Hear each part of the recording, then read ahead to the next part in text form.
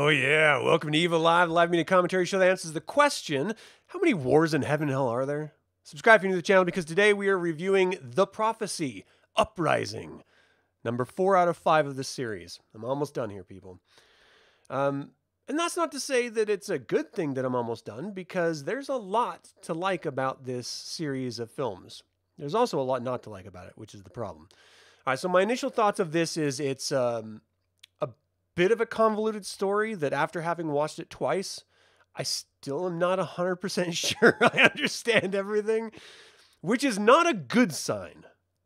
But everyone that was involved with the first prophecy or the second prophecy or the third prophecy had nothing to do with this or the next one. So just know that going in, that the 4th and 5th of this series are just the same guy shooting them back to back because he had a story he wanted to tell. But he has no connection to anyone else or anything that has come before him. Okay, so this was released June 7th, 2005, written and directed by Joel Soisson. And the logline is, a young theology student comes into the possession of an ancient book of prophecies that stands at the center of a bloody battle on earth between good angels and evil angels. And while that's true, it's not really the focus of like the film. And I'm going to get into that in just a second here. So there's some actually really nice cast in here. We have Doug Bradley, who played Pinhead, old school friend of Clive Barker. He plays Laurel, who is this Romanian police officer with a British accent, because it's Doug Bradley, and apparently he can't do accents. So they're just like, just do you, man. It's okay. You're Doug Bradley. What do we expect? And that's kind of it. John Light, who plays Lucifer in this, also is John Reigert. He's pretty good. He's not a Viggo Mortensen Lucifer, but he does what he was hired to do, and he does it well. Sean Pertwee plays Danny, and he's this sort of... oh, geez, I hope I got the right guy. Anyway, he's like the cop of the show. So basically the premise is set up where it's this dirty cop who gives the money that he gets from roughing up the drug dealers and pimps and stuff from Romania and Budapest or wherever the hell they are. It was shot in Romania. Bucharest, not Budapest. Duh. Anyway, it's like war-torn East Europe. It's really shitty looking. I mean, they chose the worst parts to film in just to sort of heighten this idea of depravity and despair. And it really comes through because it looks like shit. So congratulations, I guess. So anyway, we're introduced to this cop, and he shakes down this guy. Then he goes to the local church, gives all the money that he stole from the guy to the church. And it's just his way of sort of buying salvation because he's so shamed by what he did as a young kid. So he grew up in the 80s, and in the 80s, Romania, it was going through this communist craze in the film. I don't know about reality. In the film, and they were sort of turning each other in. And so in school, they were teaching you to turn people into the state if they found out you were anti-communist. His parents were, and so he turned in his parents. They were taken to this sort of encampment place, this sort of mansion that was being run by the local interrogator or governor or mayor or something, and they were executed there. And so his sister and he survived. His sister was taken out of country and put into a foster home, and he just sort of was raised here, and then he went off to England, then came back to be a police officer here. And he's trying to pay off the guilt that he suffered from turning his own parents over to the state because he thought he was doing the right thing. He didn't know that they were going to be murdered. And, what are you going to do? But this is a prophecy film. And so that would be bad enough for any story, right? A guy trying to find redemption. Now we have to throw in the fact that this is angels and demons and war in heaven and on earth. So it leads this idea of this MacGuffin, which is this ancient book that they actually have a name for it too. It's called the Lexicon, and it's basically God's it's his word finishing Revelations. So it's not just talking about, of course, the second war in heaven, which the first 3 prophecy films were about, but it's also talking about another coming war, about how it's going to end. And so the whole shtick is with this MacGuffin is whichever side of the war finds it first, they can use that knowledge to influence the war. And so you got angels, Simon, the angel from the very first prophecy film, not played by the same actor. This one's played by Jason London, who is sort of convincing the young woman, Allison, played by Carrie Wurr, who is the sister from the cop that I was talking about earlier. She comes back to Bucharest, and she's working in that. They say that she's working as some sort of like religious studies or something like that. I'm looking for my note, and I actually don't see it here.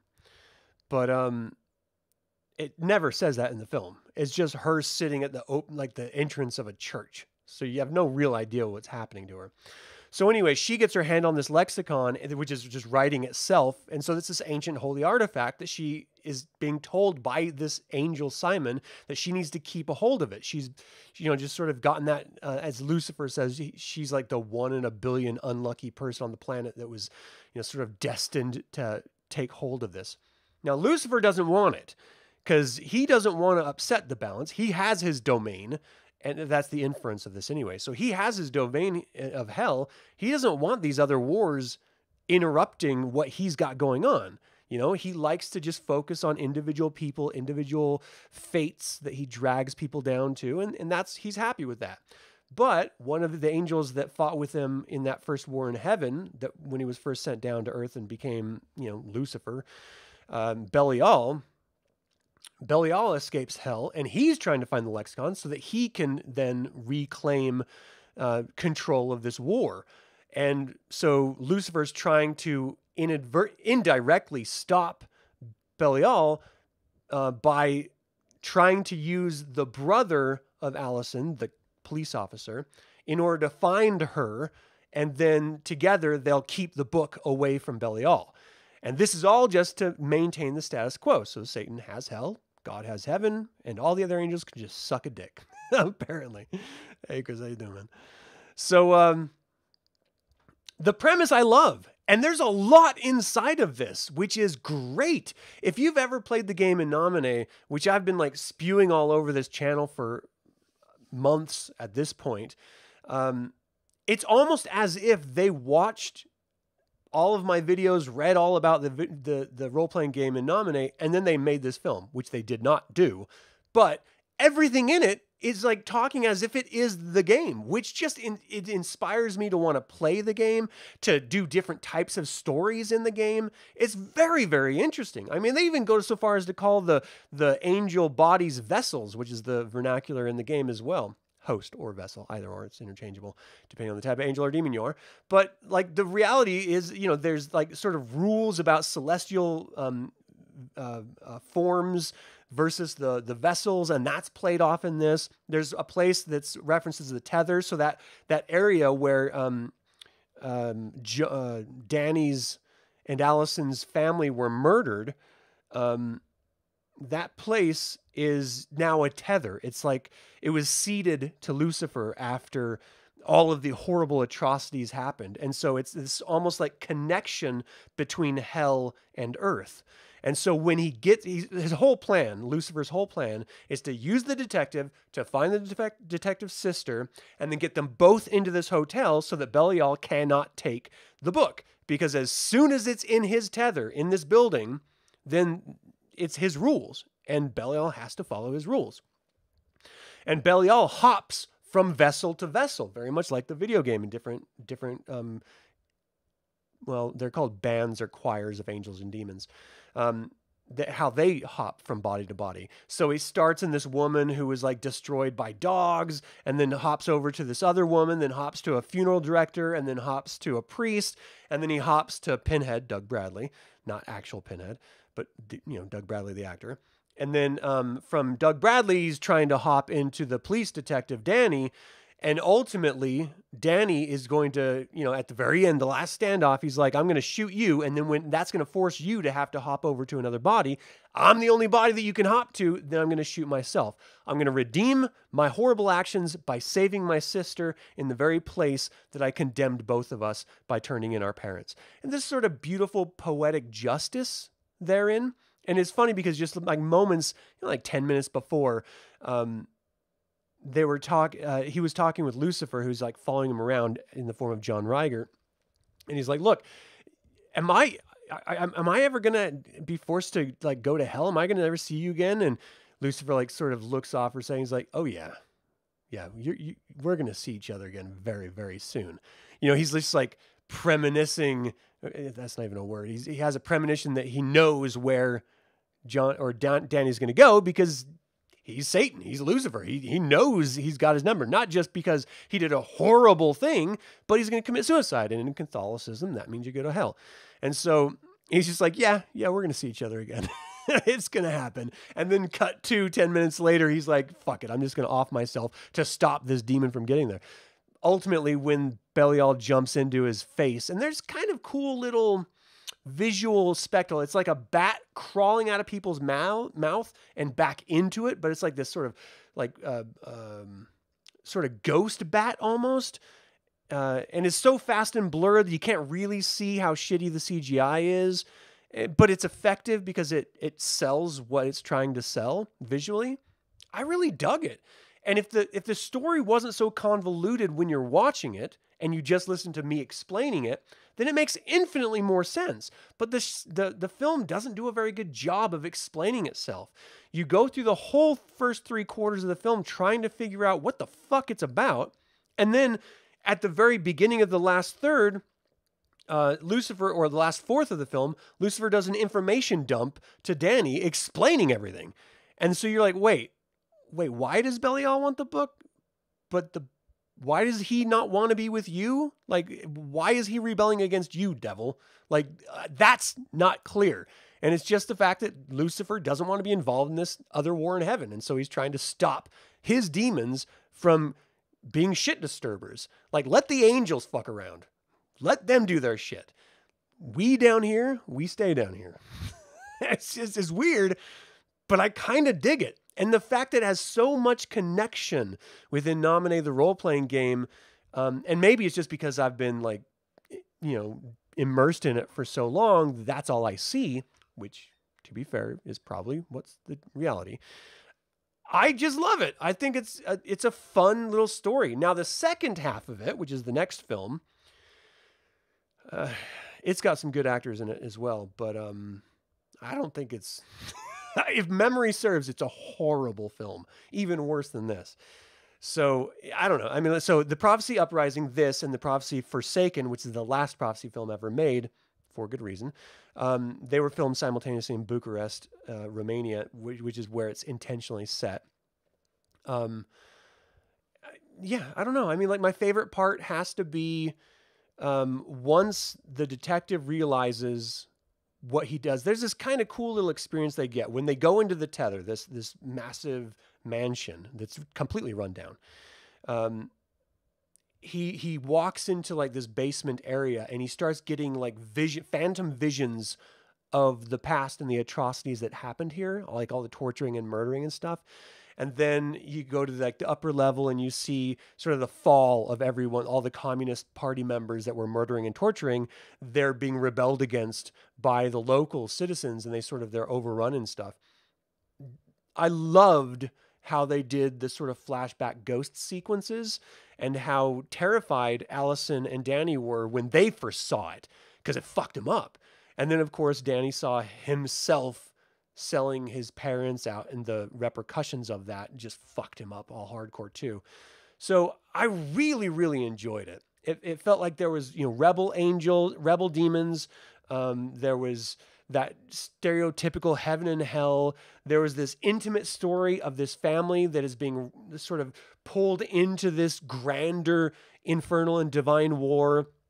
And then you have the lexicon itself, which is actually the whole point of this next film, which is just sort of a MacGuffin and suggestion in this film. You don't know why they're looking for it. You don't really understand it until the very, very end. And then you feel not really satisfied because it wasn't really the point. The point was the characters and their experiences.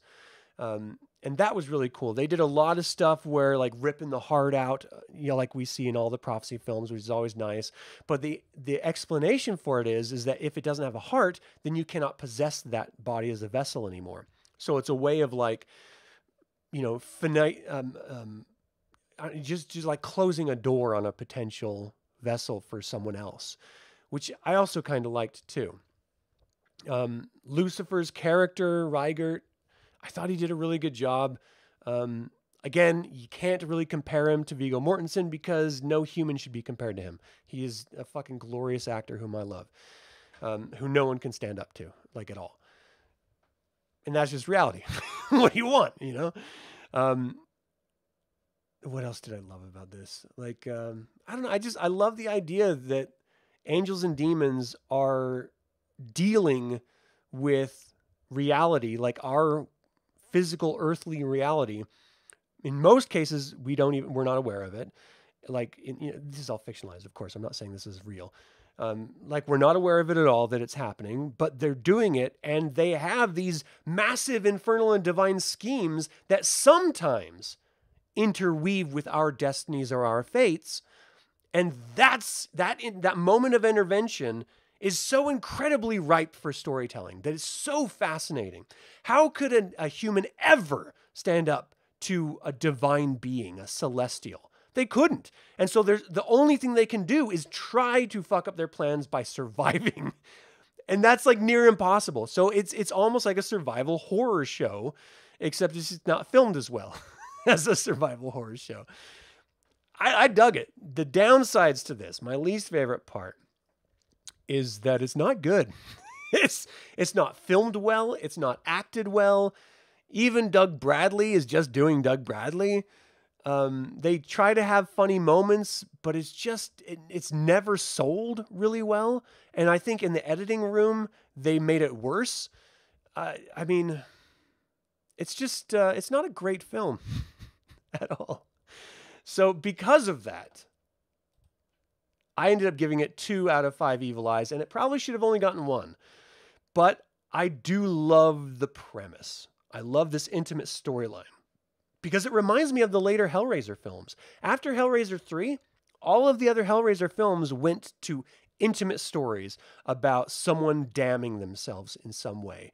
Their behavior or their actions or the choices they make or their desires, it all unfolds into damnation. And I love those intimate type stories where it's isolated, low budget, you're just telling a very small story and you're throwing in these cosmic elements like the Cenobites, demons from hell, hell priests, as Clive Barker likes to call them.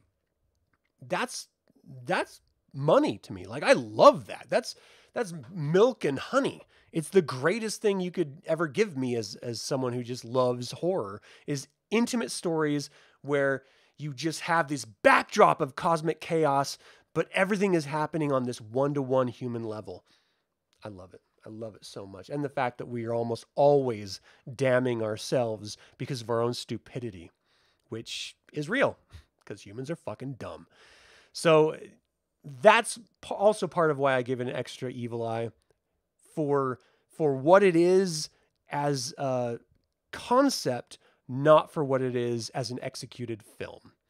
And maybe that's unfair, but that's what I did. So deal with it. Have you guys seen any of these? You got to let me know if you enjoy these or if there's aspects you like or if they're just pure garbage and you never want to revisit them again. That's a fair reaction as well, but I am curious. All right, so In Nomine has been so much fun so far, and clearly you're awesome at it. Oh, yeah, you are. 100%. Maybe not so good at being a valet. All right, so that is my review of The Prophecy Uprising. I would recommend you watch it the first time if you like those types of stories. Sort of cosmic background, but an intimate human tale. Then give it a go. You know, you may resonate if you like the sort of Abrahamic myth of angels and demons and stuff. If you don't like that myth, then you're not going to like it, and there's no reason to watch it at all. But I'm going to close this out, not next week, but probably the week after or so, with the final film, Forsaken. And I will never watch these again. I'll probably watch the first one because I really like the first one. But the other ones are kind of... there is no amount of naked dead bodies that could make me rewatch them again all over. I just can't do it. All right, so always remember the evil spelled backwards is live, everyone. So get out there and be evil.